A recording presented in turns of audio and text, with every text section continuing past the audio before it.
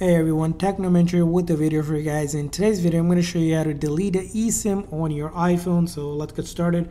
So in order to delete an eSIM, first thing you're going to do is go into your setting on your iPhone. From there on, you're going to see cellular or mobile. Go ahead and click on that. From there on, it's going to be listing all of your eSIM that you have. Currently, as you can see here, I only have one, but you might have multiple. For each one that you want to delete, all you're going to do is click on where it says delete eSIM. Now once you do that, it's going to show your number that's going to get removed. Basically, when you delete an eSIM card, your phone number and the service will also be removed. So make sure before doing this, you know that for sure that you want to do this, or if you moved or transfer your eSIM to another phone, just simply click on delete, and that will go ahead and ask you to confirm, and then you click on delete.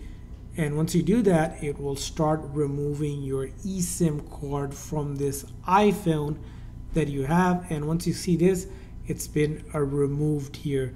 Now, from there on, if you have another one, you'll do the same exact process and you'll be good to go.